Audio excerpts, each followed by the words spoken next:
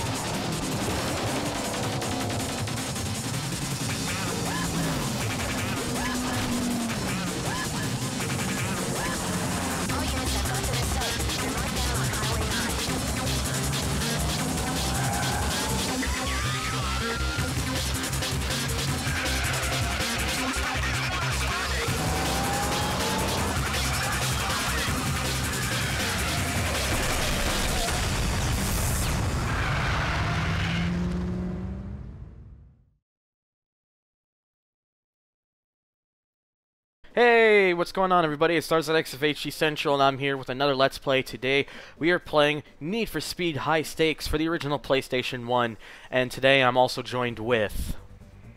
This is John. Just John. Just his name. It's all he is. Nothing's too special. But anyways, Need for Speed High Stakes. I love this game. One of my all-time favorite racing games. I'm just gonna quickly go through here to make sure everything's okay. This was my childhood. Yeah, it was my childhood. I grew up right around the time this was pretty much the hit everywhere. You know, when Need for Speed was still the best thing around, but that's unfortunately not anymore. So let's just create my quick name there. Or is it X? Yep. And then we're just going to get it in, start, not gonna waste too much time, so let's go with the, gonna do the tournaments and the special events, probably somewhere maybe in the middle, maybe after the tournaments or whatnot. We'll see how it works. I'll also show off the hot pursuit mode, because it's kind of necessary. Because those cops were absolutely unforgiving. Yeah. Well, I'm going to be playing the cops, though, because you're going to see. So, first up in the tournaments, we have the Worldwide Roadster Classic. Just two Roadsters. You get the Mercedes SLK 230 and the BMW Z3 2.8. So we're going to continue onwards. And we get our first track of 3. We're going to Landstrasse first, Germany. Yada yada. We're going to continue. And we got to go buy our car. So, of course, we get the two cars here. We got the SLK 230 and we got the Z3 Roadster 2.8. And this is what I'm going to go with. The Z3 is really the better choice because acceleration is better, handling is better, and I think it looks better. It looks better, yes, and is also going to be useful for something later on in the game. So, just get the choice of colors. I'm just going to go with the dark blue because it looks best in that color, in my opinion.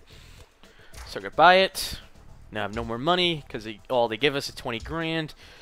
And, well, I guess we better start this race up with Landstrasse. Alright, here we go at the first track at Landstrasse. Got the Beamer here. And, okay. So it's not set for analog control, but that's okay, because I don't think for this game it's that necessary. I could do fine right now. If it gets any worse, I'll just change it off screen. The one thing I remember about this game is if you wreck, it punished you. Oh yeah, it punished you. You take damage in this game and your car would slow down from it and all that whatnot. Like that. Yeah, like that. And then this would break your suspension. No, car's fine. Well, no, but jumping it. I should probably stop running into the back of SLKs. They're not meant to be targets. But yeah, I still think this game holds up pretty well for an old PS1 title. It still feels nice to play, and it's easy to pick up and understand. Oh, I did that corner very well. I remember the first time I played this game, that corner killed me. Outright dead in the wall. Yeah. Yeah, honestly, I think after this race I'm going to switch to the analog because it just feels better than the D-pad. But not struggling too much, at least. Well, only got one other car here, Nemesis, and his red SLK. Back when the AI all had unique personalities. Characteristics. Yeah, that's why that's one of the things I always preferred on the PS1 version over the PC version. The AI had characteristics, even though there was 2 AI cars less. I think they went with 6 because either having 8 on screen was too much for this game to particularly handle, or it was kind of that Gran Turismo mentality of just having 6 cars on the track at the time. One of the two, I think. But yeah, it's... Oh, D-pad. That's a wall. Yeah, it's a wall. It is a wall. Oh, if I remember right, on this track, you're coming up to another fun section. Yeah, my more favorite section of the track's coming up. Well, that is if you know what you're doing, but otherwise, if you're not, well, the middle's there to greet you. Always brings you in when you open the door, even though there's not a door. I don't even know what I'm saying. I remember at one point, because I played the PC version, yeah, and I believe the AI's name was Shunt, that would try to ram you if you got near him. That's what Bullet does in this game. Bullet's the same thing. He's a very aggressive driver. If he gets near you, he'll try to wreck you. Yeah. When we say try to wreck, we're not saying openly trying to run you completely off the road. Oh, Bullet would try to do that for the most part. Like, it wasn't seriously so bad that he could, like, end your race, like, unless you were really unlucky, but it was still, like, the case of, you know, just don't be near him because he may try something on you.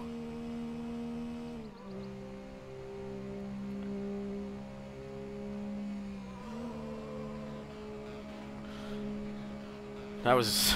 Oh, God, That's actually pretty good at taking that one. It's a pretty good line, yeah. I'd say I'm well used to this game, so I know how it handles and how it feels, so... It won't be, I don't think it'll be till the later races till the struggle really happens, because... They go a little easy on you for the first while, and because, you know, I think they're trying to get you used to how the game feels, and then once you know what you're doing, they try to amp it up, and it can be pretty grueling around the later end. Well, they all, like, all the old Need for Speeds followed a similar setup where the first couple of tracks are these kind of open, sweeping corner type tracks, and then the last track you end up in are hairpins and just mountain roads that are absolutely unforgiving. Yeah, that's kind of how it works with this game. The easier tracks they give you first, and then later on it's the more difficult tracks that come afterwards, except for Celtic Ruins. That one is one of the easier tracks in the game, and it doesn't. And for some reason in the PS1 version, it's not till later on. Even though on the PC version it was a starter track. I believe it's the length of the track that they put in. Well, this track is longer than that, and it's they still put this as a starter track though. Like, this is the only starter track where the default lap record time is over 2 minutes.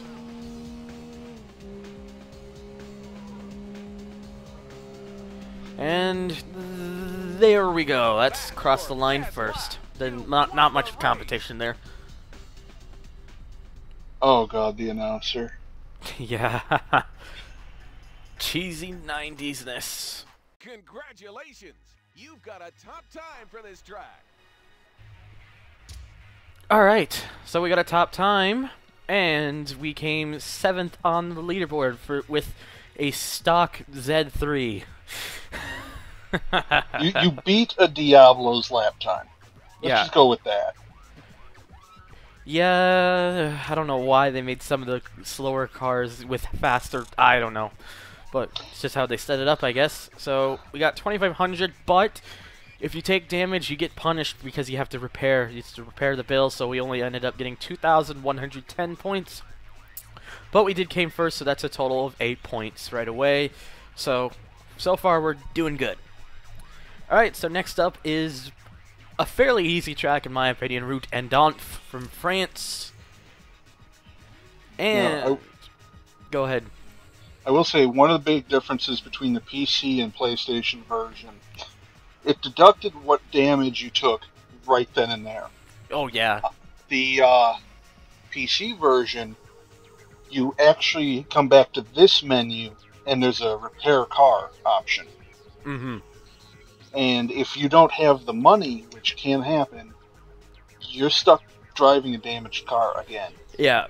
Anyways, we're gonna start this race at Route Adonf. Anyways, here we go with Route Adonf. Now, since we won the last race, we're actually starting already in first place. Basically in this, where you start depends on how many points you have. At the start of a championship, you'll usually always start last, but if you finish first, you'll start and you're leading first in the points, you'll start there. At least I believe that's how it works. But yeah, this track I'm very well familiar with, so should be quite an easy breeze through this. Despite this being one of the more curvy, odd tracks, this was one of my favorites in the game. Oh yeah, I love this track. It's a good track to start with for a game because it's like, it puts a bit of skill testing, but it also eases up on you because it's a simplistic layout technically, and nothing really is meant to throw you off too much. I remember the hot air balloons. Yeah, I liked how this game had a background environment for PS1 games, which for some games back then, the background environments were like almost never. I mean, this is just straight up. You can tell EA was still being honest and trying. This is when Electronic Arts were, not shit, to put it blunt. But this is when EA was actually really trying to make sure their games were interesting enough for people to buy, and had a lot of good reasons that people would ever want to invest their money in something like a racing game, which even back then was still, for some people, a struggle because they never liked the idea of just racing cars, but I always did, so meh. They tempted me in '99 and it worked very well. This was the third Need for Speed game I bought. It was the third Need for Speed game I played. Because the first one for me was 2, then 3, and then this. I had 2 Special Edition, 3, which is the original Hot Pursuit, and then this, which is the one I religiously played. Well, there's nothing wrong with playing this one like crazy. It's still well worth it even to this day, so. As far as the early Need for Speeds go, this has customization to a point where as you upgrade the car, they start getting little spoilers and little add-ons. Yeah, a little bit of visuals. It wasn't really anything too much because, earlier technologies and whatnot, but even still, it did give a little bit of personalization, which I'm sure even back in '99 people enjoyed to see. I wish I could say more about '99, but as I was 4 years old at the time, well, I can't really do it any proper justice. Yeah. It was a good era for games. It was. Like, you look at... I know some people say you should stop living in the past because of because you need to let your nostalgia things go, but honestly, I'm sorry, it's just that this game when you look at it compared to the more modern titles, it still has a bit of a charm to it. Like, you can still come back to it after all these years, even though visually it's not as appealing and whatnot. But you don't care about that. You care about how the way the game plays, and this game had that very well right down to the core, even though back in '99 they did argue that this wasn't too much of a leap in beyonds of Need for Speed 3, but every time I play this compared to 3, I always just see this as the better title. Well, 3 had no real damage. The cop AI would just try to ram you. That's all they did. Yeah, it's pretty much their only motto, it seems like. The AI for the police in this were actually, like, they had the helicopter, they would legitimately put up roadblocks. And unlike most of the racing games out there, when they put up a roadblock, it was made of concrete. I should also mention that I just finished over 20 seconds ahead of everybody else. That happens early on. Early on, yes, but later on, no. Also had the best lap by almost 8 seconds. Anyways. Congratulations. You've got a top time. Alright, here we go. Top time for this track. Yes. I'm just down there. Oh, we still made it though, so that's something at least. Oh. Alright, so not only did we finish first, we also took absolutely no damage, so we get a bonus $1,000 for safe driving bonus. So that should make up for the money we lost in the first race. So now, Kindiak Park in my country of Canada. Because maple syrup.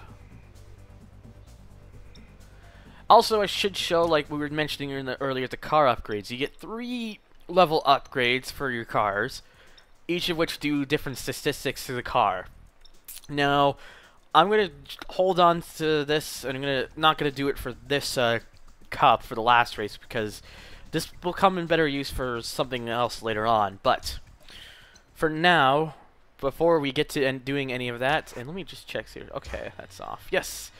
Here we go with the final race of the Worldwide Roadster Classic with Kindiak Park.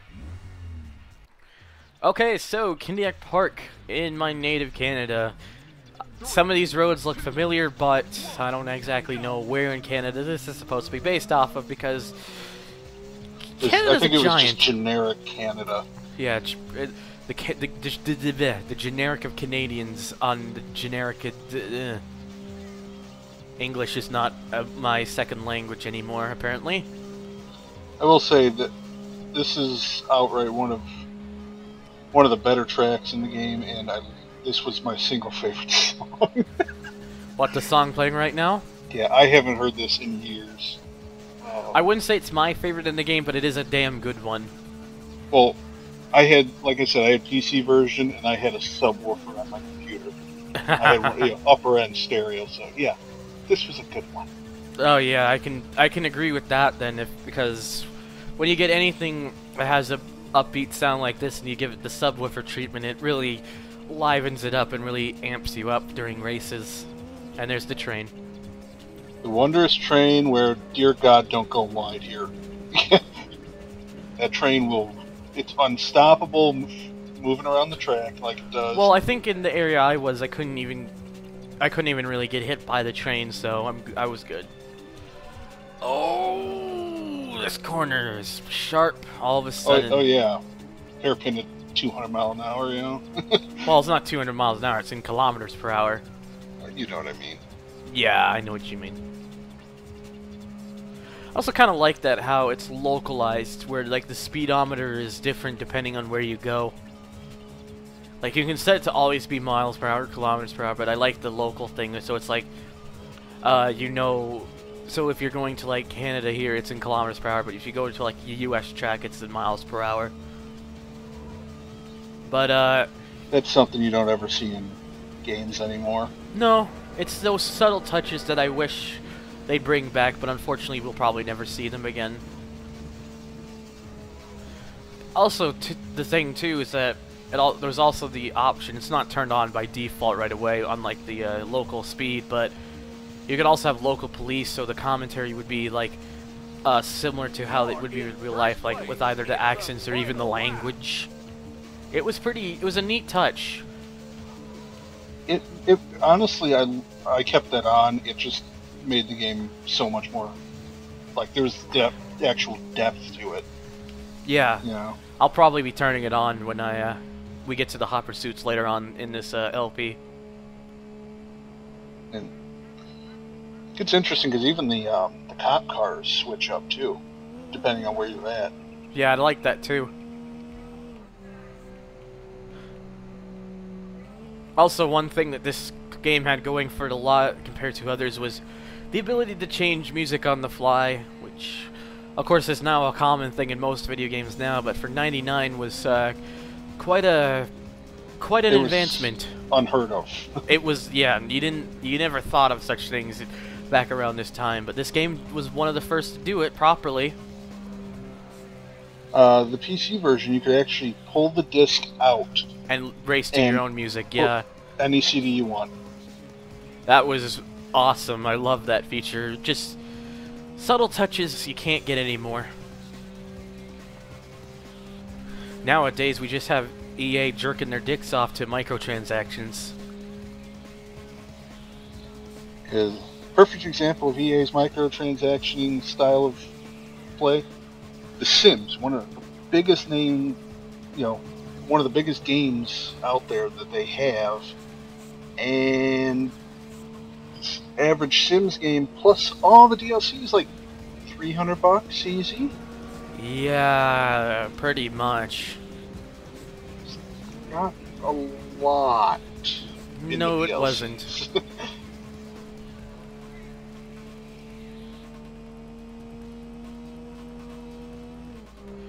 Oh man, I never get tired of any of these 3 starter tracks. They're just such good done tracks in across the line.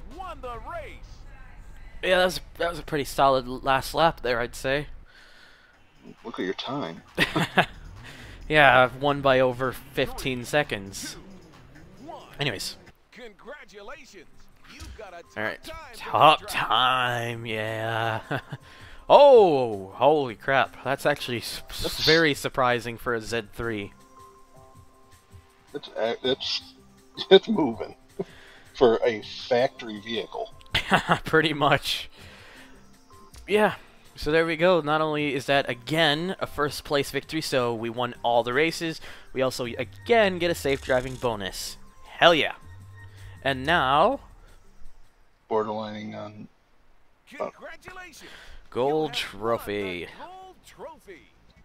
So yeah, we've won the Worldwide Roadster Classic Gold Trophy. Now we try competing in the original club circuit. However, we're not going to do that right away because there's another event where these BMW here will actually become of great use. Just save this, I guess. Nope, insert memory card. You forgot to make one. No, I made one. I just have to add it. There. The joys of playing this on PS3, just make your own memory cards right on the hard drive. So we're good. I'm only going to show this once because, well, there's not really any point. And continue. I don't remember doing that fast on the PS1. No, because, again, hard drive. So yeah, so that's going to cover it then for part 1, but stay tuned for the next part of Need for Speed High Stakes, where we will be taking a look at the Weekend Road Racing Classic. So stay tuned for that, guys, on the YouTube and GameAnyone.com. Thanks for watching.